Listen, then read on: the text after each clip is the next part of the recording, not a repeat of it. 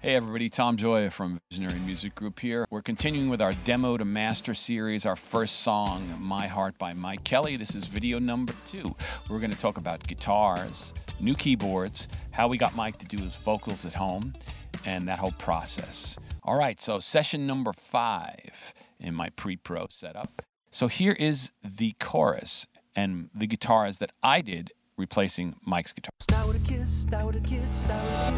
My heart beats out of my chest for you. You could say I'm sort of obsessed with you, like I'm on some. So let's solo them and check it out. Here's the first one.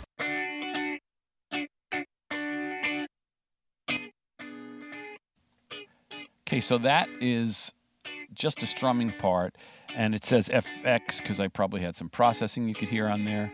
So this is my Tyler Strat, which pick up compressor, Boss GE7, RSA 23 amp, and the Liaison is my Dangerous Music routing box. So I had the API compressor on it, and also some EQ, my Tomlux EQs. So let's see what this guy is.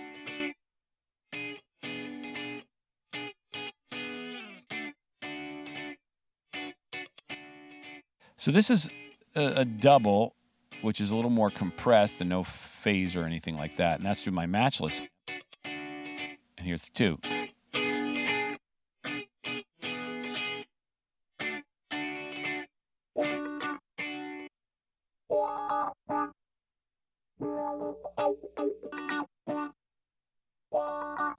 So that's a cool little funky wah-wah part. And the idea of that was to add some rhythm to the basic thing that Mike had. I wanted to, create some movement in the chorus. We have this great, downbeat action with the kicks and then the snares and the claps. So the guitars are playing some of the funky stuff, but it's static with the pad. So I needed another one to counter melody in there, just to sort of make it a little groove, almost like this is a hi-hat.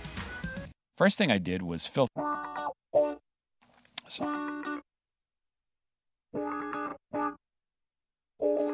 I must have played this dry and then wanted to add it. Let's see what it sounds like with it.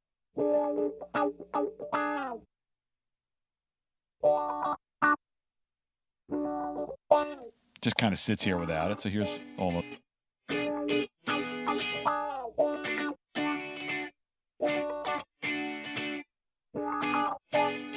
up the game a little bit from what Mike had, not just in terms of sounds, but in terms of now parts and movements.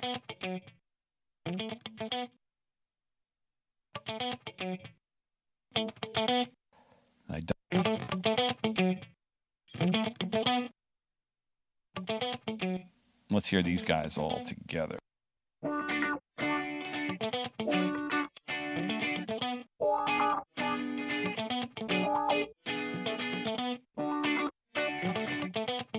And then we have this slicer.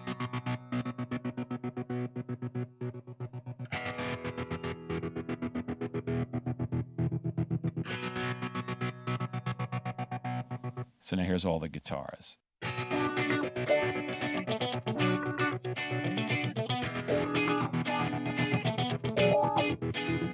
I'll stay.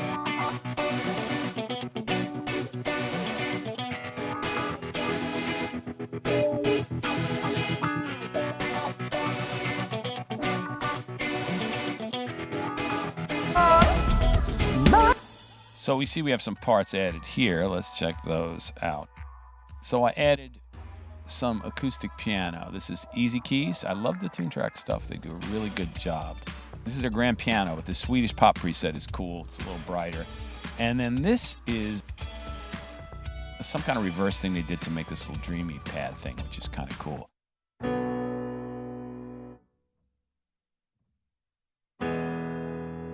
Very simple, just a little foundation.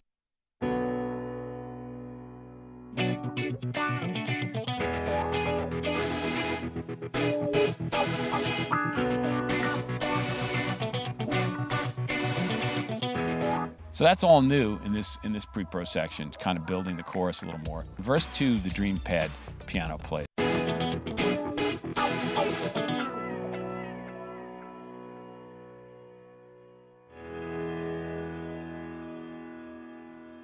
So then we have some other guitars down here. This is like a little transitional thing, little wah-wah fall. Session number 6, which is some more guitars, and most likely I would say it's probably going to fill out the other parts of the song. So let's check that out.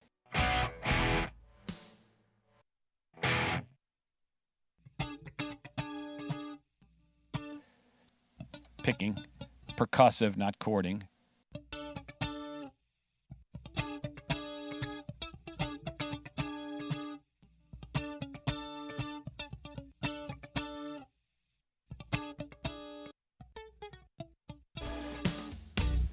Let's check out that whole thing in context.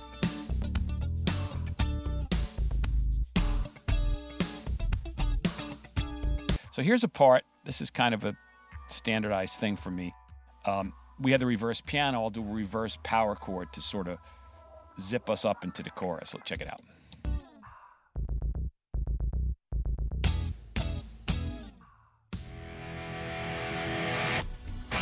Swell. So I just play the chord, reverse it, put a swell on it, and then do an automation pan.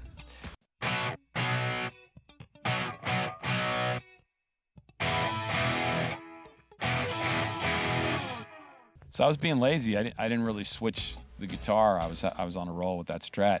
That was through a Marshall and a couple of pedals. So that's just a low, power chords. Then these guys came in to give it a little extra something. Let's see what that is. Probably accentuating the hook. And then I have my wah-wah falls going out. Come.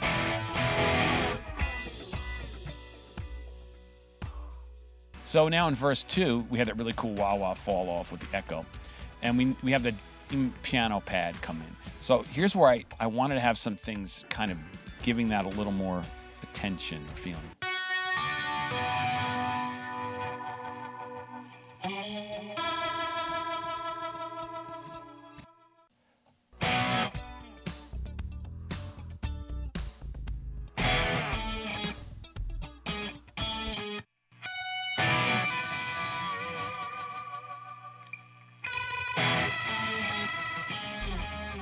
So here's the chorus and the second verse, all the guitars happening. Check this out.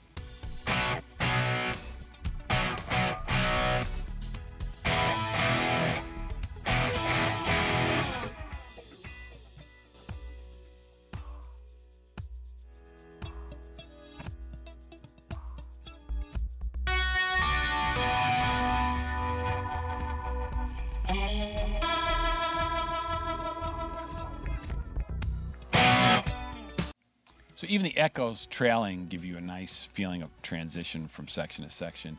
All right, cool. So that's session 6, all of the guitars so far. Okay, so session number 7. So we can see here the acoustic piano from the last session. That was MIDI I printed because I knew we were keeping it. The reverse pianos were printed. And then let's see what this is.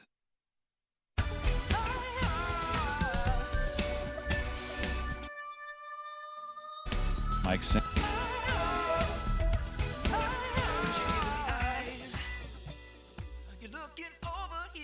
All right, so here's where the new stuff happened.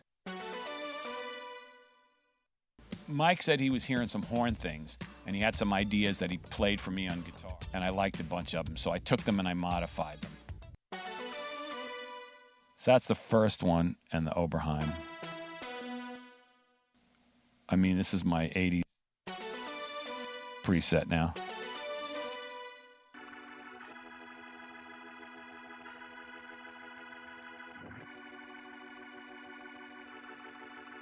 Cool. Okay, so here are all our keyboards now for the chorus.